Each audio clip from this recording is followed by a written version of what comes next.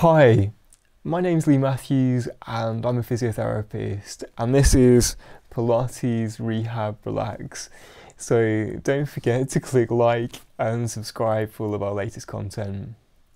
So this video is about teaching you some gentle neck exercises that you can do in laying. There's a link elsewhere, I'll put the link above, for gentle neck stretches that you can do in seated.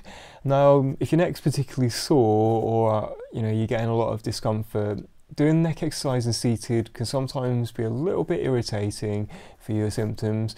So this is where doing the exercise in laying can help. So whilst it's a little bit more limited as to what exercises you can do, it might actually be that focusing on doing them in laying to begin with and building up your tolerance of that, making it more comfortable, it can be a stepping stone that you can then progress from to doing exercise in seated. So the reason being obviously that when we lay down, you've offloaded the neck. So if your neck is a load-bearing set of joints there, and if your head is about the weight of a bowling ball, when you go to lay down, the weight of your head's obviously going through the pillow or whatever you're laying down on. So I'm on the floor on an exercise mat. I would say you're absolutely fine doing this on your bed at home. You want to have some support underneath your neck as well. So I've just grabbed the cushion off of the sofa. You might have a pillow or something like that. So if you've got quite a poking chin posture, you might need more than one cushion. You might need a big pillow or something similar. And what I'm going to do is I'm going to lay myself down, but something that we're going to use here is a carrier bag. So I've got myself a shopping bag, and I'm going to lay with that underneath my head there. There we go. So I want you to lay yourself in a comfortable position, and what I'm looking for is for the knees to be bent and for the feet to be flat on the floor as well. By having the knees bent, what that does is it takes any strain off of your low back area as well. So find yourself a comfortable position, and what you might want to do is scrunch up the pillow a little bit to fill that gap in the neck. So if you find in this position you've got a chin that's poking up to the ceiling, then you probably need a little bit more support under you. But if you're comfortable, then that's great, and we can start. The first exercise we're going to aim for is a rotation movement, so neck rotation. So if we imagine that our spine is a nice straight long line from the tailbone all the way to the crown of our head, we want to rotate around that central axis of movement. So I'm not like a giraffe in the zoo swaying my head from side to side. I want to pivot on that axis of movement nice and gently, so none of this swaying movement. So here we go. If I go to rotate around to one side and then back to the middle and on the way to the other side. So it might just be a gentle movement to begin with, but if we want to do that as a stretch, we're just going to go as far as we can, hold that available movement for a while, and relax into it, yeah? And then slowly back to the middle, and then over the other side. So, you can even make it easier still by facilitating with the bag. So if I go to look towards you again, back to the middle again, and then pull over to the other side. So you might get some pops and creaks with movement. Joint stiffness can often cause creaks as we go to move, and that movement will help to ease tight muscles, and it will also lubricate the joints as well there. So you might have a little bit of facilitation to make it easier, or you might be happy just to slide on its own there. So if we're doing a stretch, you do 2 to each side, you might hold it for up to 10 seconds.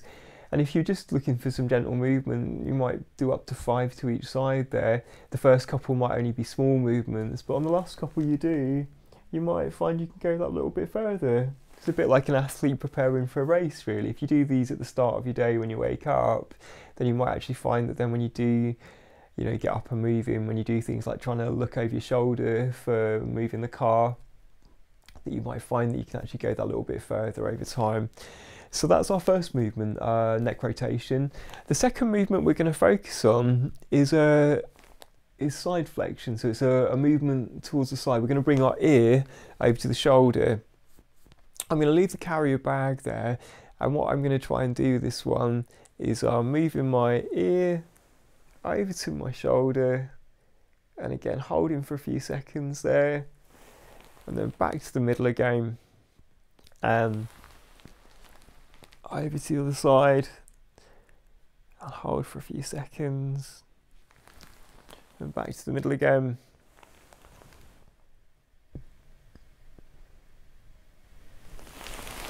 So again, you can help with the bag if you want to. So here we go. Over to one side, hold for a few seconds, back to the middle again,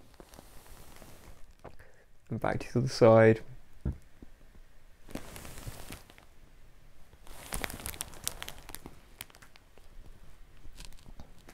Now, nobody is perfectly symmetrical, so it's very common to find that one side's got more movement than the other, and that's completely normal there.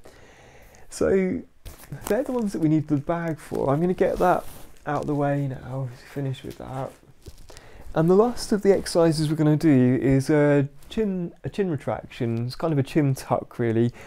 Now my head is going to stay on a perfectly level horizontal plane here, and I want the pillow or the cushion to really be scrunched up into the small of your neck with this one. And what we're going to do, we're going to take the whole of the head and push it gently down through that knobbly lump on the back of the head there. So there you go, we've all got a little knobbly lump on the back of the skull, and what I'm looking to do is to gently push into the cushion. It's not forcing down as hard as you can. If you really push hard with this, you could cause yourself a headache, yeah? So all I'm looking for is a gentle movement down.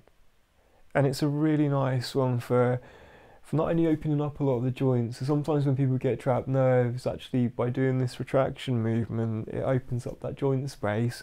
But the other thing it does is it works the deep neck muscles that help us with posture. So sometimes people say, oh, you know, my head feels a bit heavy, or I just don't feel comfortable when we're going over bumps in the car and things, you know, and by working these postural muscles, a bit like working the postural muscles in the lumbar spine, in the low back area, it can actually help us with any long-term neck pain. So there we go, chin tuck in, and then relax. So if you're really forcing it, you'll end up working all these big muscles around here, those neck, you can see them popping out there, and I'm not interested in those so much. So this is a gentle movement, and you know, sometimes people even have their hands behind their head here to just monitor a little bit. But it's a subtle movement because we're engaging postural muscles, and it won't give you a massive neck like a rugby player, but it might actually help to relieve some of your symptoms. You might find you can sit for longer, more comfortably. So have a go with those, see how you find it. And if you find that you're getting on okay and you're improving, then the progression would be to go on to doing the exercise in seated, and I'll make sure there's a link for the gentle neck stretches in seated as well. And along with all of this, you know, don't forget good posture. Good seated posture is an important thing as well there. So thanks for joining me, hope that's of help, and see you soon.